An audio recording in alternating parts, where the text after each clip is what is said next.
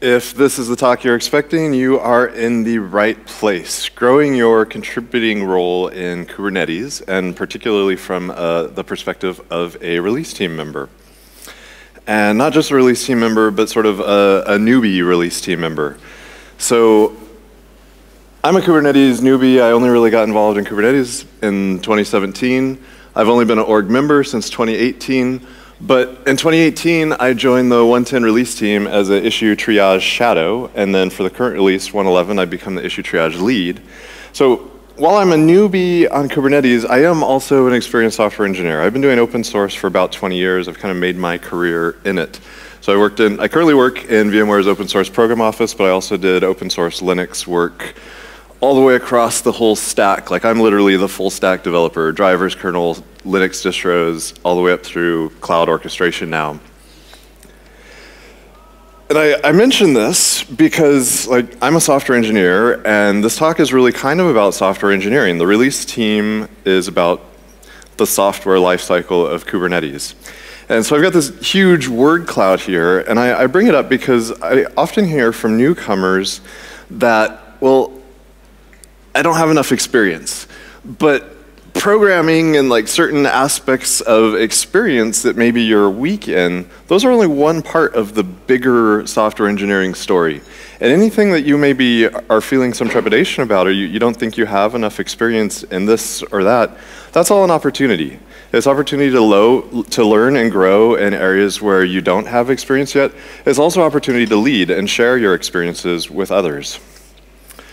So, people say never do a poll in a presentation, but I'm gonna move out here where I can actually see you. So who's new to Kubernetes here? Good, glad you showed up, welcome. Which of you, and you can raise your hand multiple times, who's looking to grow in your contributor role in Kubernetes? Nice. And don't touch that. Who's new to software development? I figured so, yeah. So that's kind of why I had those prior slides, like, it's okay. And I presume then, even those people that aren't new to software development, you're probably looking to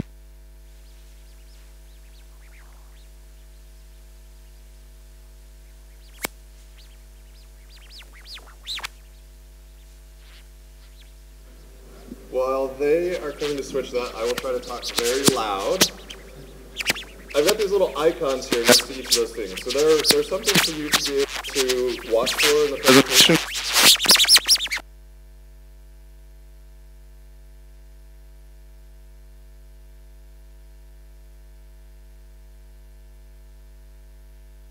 Multiple experience levels.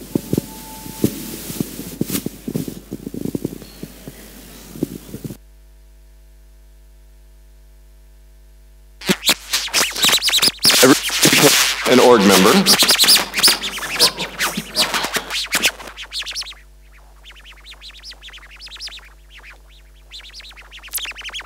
All right, so I recently became an org member, and this is like a frequently asked question in the community. What is an org member? What does it mean?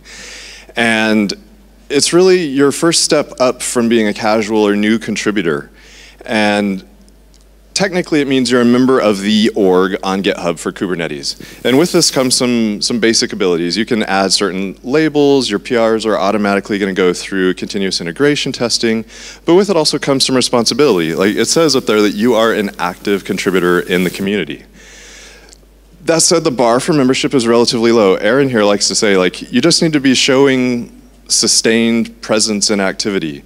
So it's relatively abstract. It's not that hard to do. You shouldn't be too hung up with it. If you're getting involved and doing stuff, you're probably past the bar. Now the other three levels there, and I probably should have inverted this. We talk about this being the contributor ladder, and as you work your way up the ladder, it's down in the graph, but beyond being a member, the other three levels really start to come into ownership. And you're taking ownership over areas of code. What we really want in open source is to avoid the tragedy of the commons, the idea that we have something shared, code or aspects of the project that nobody owns, nobody's responsible for, and that they sort of die off over time. So the ladder is kind of about helping to ensure that we have clear ownership on things for those reasons. So new contributors, new developers, obviously think about becoming members. As you're trying to advance through your membership in Kubernetes, it's pretty obvious where you're headed, and if you're trying to become an advanced developer, you're aiming to be more of an owner. Pretty obvious stuff. So the release process. So I mentioned that I was on the release team for 1.10 and now for 1.11. This is kind of normal, agile software development, open source. Stuff's moving pretty fast. A 3-month cycle, maybe some things are a little slower, other things are faster, but that's kind of the cycle. You've got some feature definition that happens, feature work, bug fixing, and the release. But the reality is that like feature work is actually happening all the time, bug work is happening all the time, so these things become a little more fuzzy. Now, multiple talks today, and also yesterday at the Contributor Summit, if you were there, mentioned the release team as an entry path. So this is the people who are on the 1.10 release. You see me over there as a shadow. Like I said, I'm a new person. 1.11 comes around, I've moved over to a lead on the role. So I'm already getting more responsibility, and there are multiple other people on that list, but new shadows came along. So this presents an opportunity, if you're a newcomer looking to advance, to maybe step into some of those areas. And there are a few here that I've kind of highlighted as what areas that I think of ones as maybe a little easier than others to get a gauge depending on your experience level. And then especially if you're just a new developer, testing is a way I find useful to approach code. If I see a test that's failing, well, I can go read the test case, I can go read the code associated to it, and it sort of becomes an entry path to understanding. Now, I may not be the person who ultimately understands and fixes the bug, but it's an entry path for me. Now, great if I actually find and solve it, cool, but it's something that you can use as an entryway. But I also think about this as sort of, it's not just a release process, but it's a volunteer process. Any of you could get involved and use it as a way to take a next step. And that's because it's happening all the time. This isn't just a static thing that happens during 3 months. It's happening 4 times a year. And then beyond that also, we have stable patch releases for prior releases, and those prior releases get support for a number of subsequent releases. So each one of these might actually be a 12-month continuum. And for the folks who are looking to advance, in particular, who already have some level of experience, it's not possible today because of some, I guess, legacy Googleisms, the way the release is released. You currently do have to be a Google employee, but we've started kind of kicking around, and earlier today there was a question, I think, about it. Can we decouple there? And if that's the case, and you're thinking, well, I could never do that because I'm not a Google employee, maybe if you've kind of grown in the community over the next year, by that point, this might be decoupled, and it could be your place to engage for your next leveling up. So, issue triager. I mentioned that that was the role that I have. And every presentation needs kittens. So, here are my kittens. And bonus points particular, if you look at the cats, some of them are kind of grumpy, some of them are groggy, some are a little more active, some maybe seem happy. Like, software engineers, that's us on any given day. And as issue triager, you sort of become a cat herder. You have to understand what all these developers are going through and doing, and figure out how to get resolution on something. So the issue triager is mostly pulling bugs and checking status on development activities. To do that, we're interacting with other contributors, especially with SIG leads. We're sending them reminders on things that are going on, or having to reach out and ask questions, and then publishing summary reports on that stuff. If you're a particularly experienced developer, something that you might bring to a role like this is just the gut level intuition. Like you see something that's a problem. And Jaice, who's sitting down here, the lead of the last release, I think he did a good job of kind of reaching out and leveraging the whole team to say, like, okay, are we worried about this? And if you bring a certain level of engineering experience already, that's something that you could especially add to the conversation, I think. Not that you couldn't also be a completely new contributor in some of these roles. So the issue triager does not do the actual work. Like, we're kind of the cat herder. The cats are doing their things.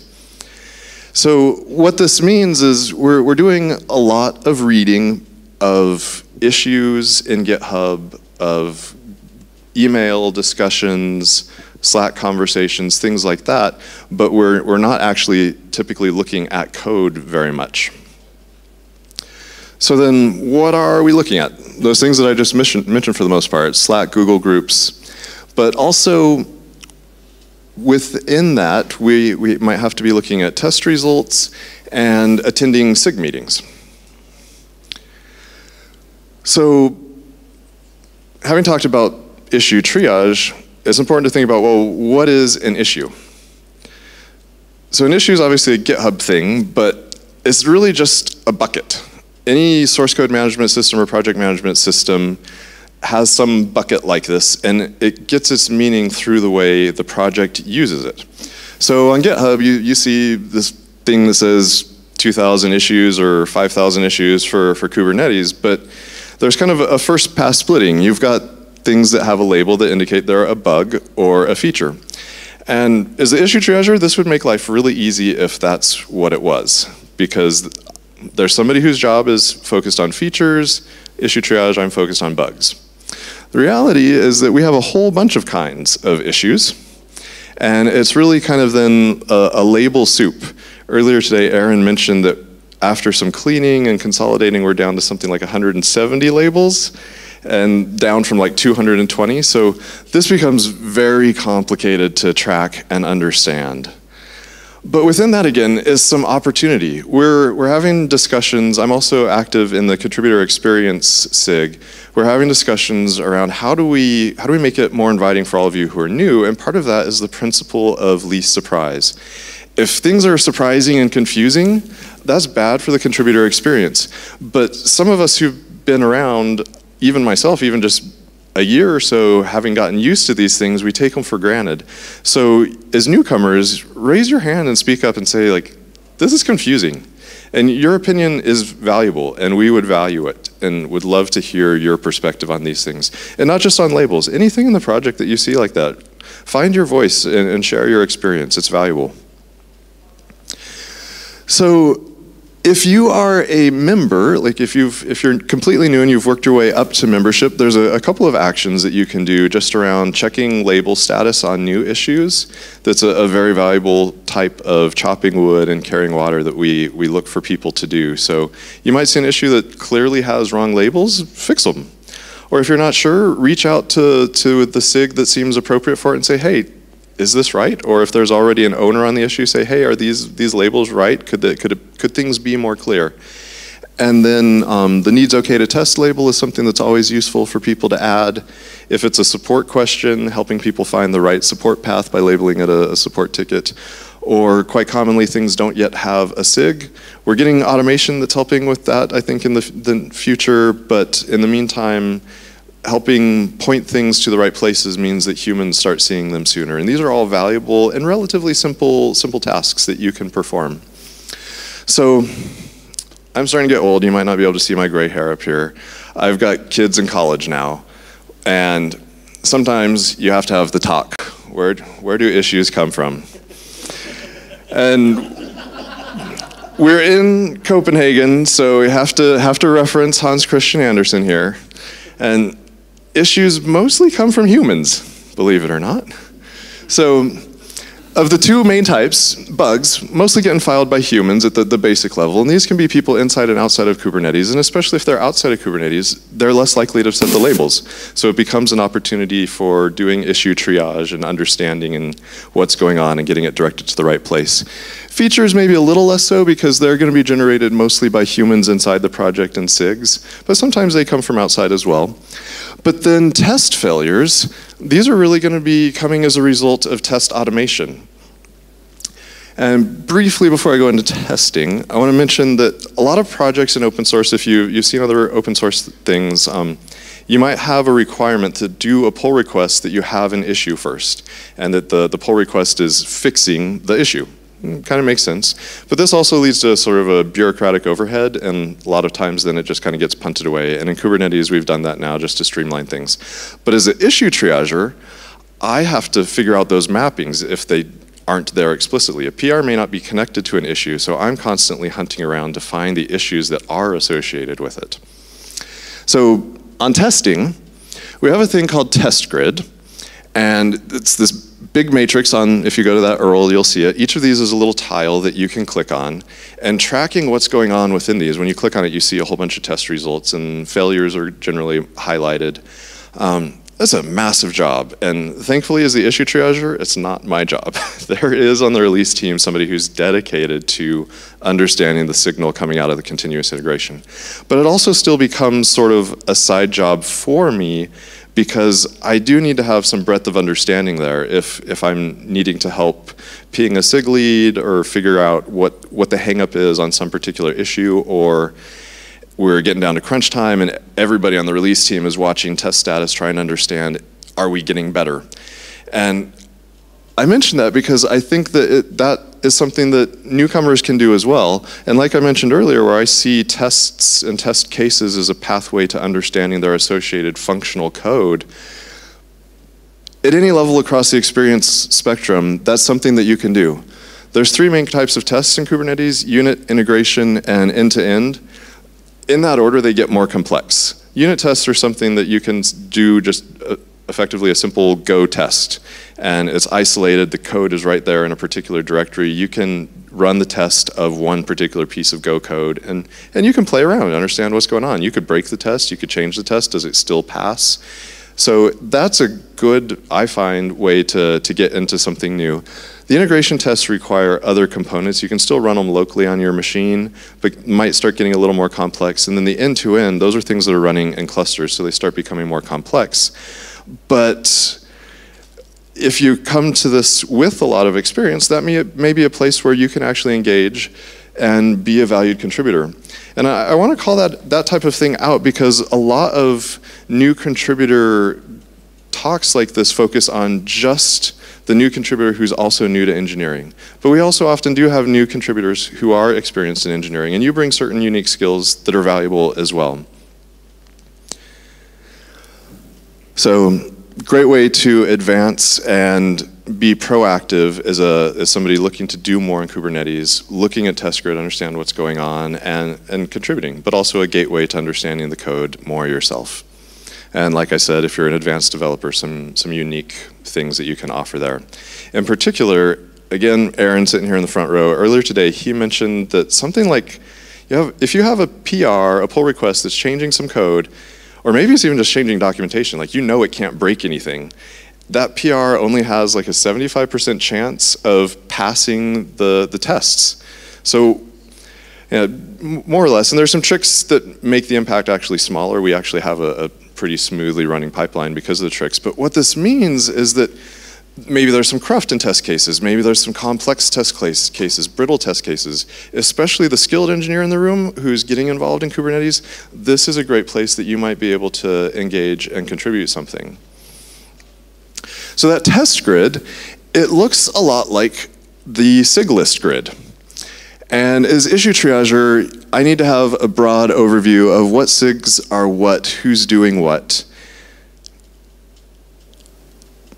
The reason for that is that any moment on the release team, we don't know whose problem is gating us or blocking us. I mean, we might, but sometimes, like in the 110 release, we had an odd scalability performance problem, but was it the scaling team's problem, a problem with tests, or the infrastructure that ran the test? Had some piece of code merged from any of the SIGs that broke things? So being able to broadly understand who's responsible for what and reach out and query them on things is really useful in the release team. But also, again, anywhere in the spectrum of being a newcomer to whether engineering or Kubernetes, this could be an entry point for you. If you don't know much about Kubernetes, or you've only started dabbling in one point, but you're wanting to spread out, if you attend a SIG release meeting series for a while, you might see how we do the whittling down and reach out and understand different SIGs, and you might learn more about SIGs like that. So how do you learn about SIGs? One thing that I would suggest for newcomers right now especially is charter documents. Each of the SIGs right now is working on a charter, and within that they're defining their roles and responsibilities. So as issue triager on the release team, we need to figure out like who's responsible for what. And that's why I have an interest in seeing these get more defined. But as a newcomer, like seeing the roles and responsibilities documented, it's your opportunity to say like, hey, could I take on leading that role? Or could I shadow that role? Now, all of those SIGs can mean meetings, meetings, meetings. And meetings have a bad rep. This slide's been around since forever. Like, I think I first saw it mimeographed in somebody's cubicle before, like, each of us at work had our own computer. So this has been around forever. Like, are you lonely, tired of working on your own? Do you hate making decisions? Hold a meeting, see people, feel important, eat donuts, all on company time. But don't hate on meetings, because like meetings is how Kubernetes is made. And yes, the volume of all the different meetings, it can be daunting, but it's approachable. So the link at the top of the page here is like, I think for me on the release team, but also just sort of in general on Kubernetes, if there is one link you could remember, that's the one. It's a jumping point to information on kind of everything, I feel like. If you go to that link, there is a calendar of all the meetings. And if you click on a meeting, so such as the community meeting, you've got a link in there to the Zoom to connect to the meeting to see and watch it, and a link to a Google Doc that is the agenda for that meeting. Now, that community meeting is kind of the place to go to get an overall orientation to things that are happening in an ongoing basis. But if you're new, it could be your initial engagement point also, because every meeting there are a couple of SIGs talking about what they're up to. And the SIGs then cycle through every quarter. So if you attend this meeting on an ongoing basis across the year, you're really going to start to get an organic sense built up of what all of the SIGs are doing, what they're up to, where they're going. If you attend the release meetings, I think you get some of that as well, and would love for people to participate in the release meetings. The steering committee records their meetings and publishes them. It can be a great way to get some insight into the thinking of some of these senior established people and the overall project thinking, similar for SIG architecture. And then obviously each SIG and work group has its own meetings. Now, as a newcomer, so I mentioned that the community meeting has that agenda there on a Google Doc. Most of the SIGs have that type of thing, and as a newcomer, you can either go and just type in something you'd like to propose for the agenda, or put the Google Doc in suggesting mode and suggest something for the agenda. I really encourage you to do that. If you have a question, ask it. Now, it can be intimidating to find your voice and try that, but like speaking from experience, the SIG release team, or the release team being involved in SIG release, made me go do that. And it was intimidating at first to show up in a random SIG and put something on the agenda and be saying, hey, you guys have something broken, we need to figure out what's wrong here. Like, it's not just showing up and saying, like, I have a question I'd like to contribute to helping you guys and positive. Like, no, I'm showing up potentially the bad guy even. But every SIG was welcoming and inviting, and I really encourage you to use sort of that newbie card that you have to even ask questions. Say, hey, I'm curious about the design of this particular component. What's going on in it? Could we maybe have a little discussion on that? And lately, the SIGs are starting to shift some of their time over specifically to that type of discussion. So I think it's a great opportunity as a newcomer. So that brings me to more formal bits of leadership. So if you're asking questions in a SIG meeting, hopefully the senior leads are answering them. But there's other ways that you can get that level of engagement. So open source projects, communities grow over time. Kubernetes started with just a couple people, and it started growing beyond that and got bigger and bigger, and we start getting more and more newcomers, and then suddenly, like, this is the set of people who said they were gonna come to this talk. Like, things start to snowball. And this is awesome. This is how things work. You get senior members mentoring newcomers because they realize that they need to spread their load, they need a sustainable community and need to avoid burnout, and they need to do succession planning. That over time, maybe they're gonna move on to something else. They need to have you all built up and ready to take their place. So any level, you have an opportunity to grow and be the next generation of people on this project. So I'm guessing some of you might have been here in the last presentation that was done by Paris Pittman, but if not, check it out when the videos are online. She goes into a whole lot more detail on these, but I'm just briefly mentioning the formal bits of mentoring that are going on. So once a month there's a Meet Our Contributors where you can post messages on Slack and Twitter and get live responses via Zoom from people who are fielding those questions. There are group mentoring cohorts that are aimed at, say, bringing on a set of new contributors or bringing some existing contributors up to membership or membership up to reviewer, and building the community in that regard. The one-on-one hour is a way where you could reach out and get somebody's time committed for an hour to go over a specific thing that you're curious about knowing more about. And then Google Summer of Code and Outreachy, those are obviously much more formal programs, but if they're applicable to you and you're interested in maybe using that as an entry point, by all means, go for it. So with that, I hope you guys kind of go out there, get active, get doing things, try to grow, and go do great things in Kubernetes. Pick some SIGs to focus on, maybe a couple. Really start attending their meetings, following what they do. Look at their issues and PRs and what you can learn. Look at the types of code reviews that people do on those and learn from them. And as you learn the code and test cases, you'll start to understand the designs and weaknesses. You can start to contribute to the issue backlog, look for help wanted or good first issues, and really find your voice. This is a very welcoming community. Ask questions, write down the answers, and then start teaching others, because there's going to be others following you. And if you're in a SIG meeting or other places, raise your hand and ask for mentoring. If it's something that's just beyond your ability, challenge yourself, stretch yourself, and then take that and try to lead yourself and teach others. So that was it for the talk. A few shout outs and thank yous. Some people who've contributed, especially the contributor experience and SIG release team, and then a number of individuals there. And Noah Abrams in the audience here, he did an awesome blog post that's linked there describing his journey through this as well as a total newcomer, right?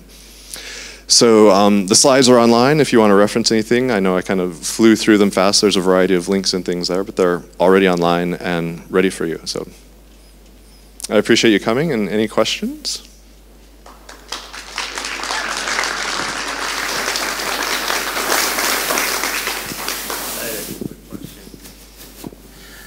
So what sort of time commitment could I expect if I wanted to serve one of the roles? And if I didn't have that kind of time, like what sort of credit or how could I contribute anyway?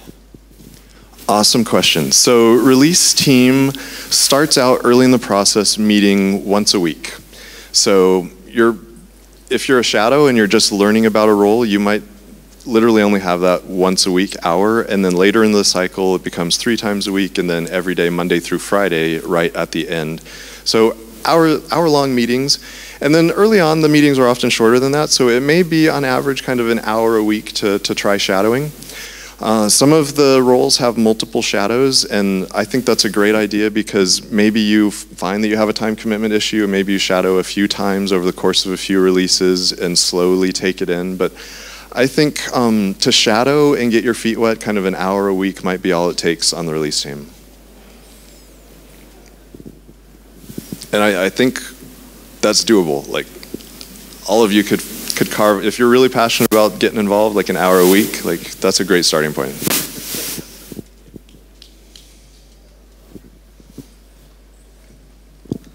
So say you're a developer and you've got a few PRs into Kubernetes now, and you're looking to get that mentorship so you can become a member.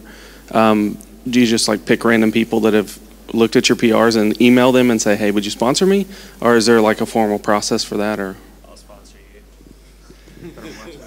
Spiff XP or Aaron Krickenberger, he will sponsor you. To some extent, it's going to depend on the SIGs. Some SIGs leads are looking for more, but I think your initial question, yeah, if you're just going for membership, looking around the people who've been involved and understand your work, those are the people who understand what you are bringing to the table, and they're the ones who are going to vouch for you. And ideally, the bar is relatively low, but if you've say you've done 2 commits versus 20 commits, at some point it becomes obvious, like anybody's going to vouch for you. I just want to tack onto that real quick. Like, you used to need direct write access to the repo in order to do anything meaningful, and we've worked really hard today so that you You just need to be a member. That's why I'm super enthusiastic to like vouch for anybody who wants to become a member. There used to be a bar of like you have to have 5 PRs and somebody has to vouch for it and stuff, but all I ask is some show of commitment. And if you've said more than 1 PR and you're interested in participating in anything release related, that's a strong enough signal for me.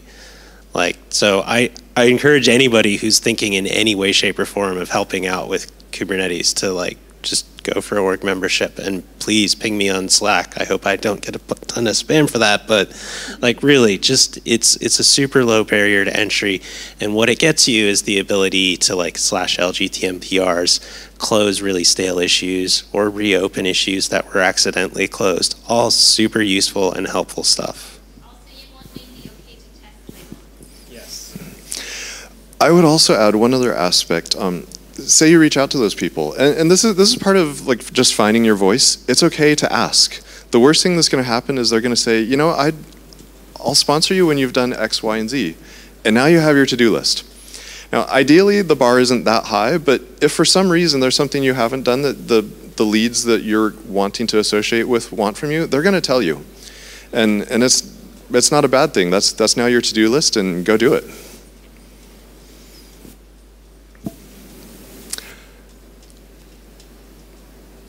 All right, well, I thank you all for coming, and I look forward to seeing you all making PRs and becoming members and active in the community. Yeah. Thank you.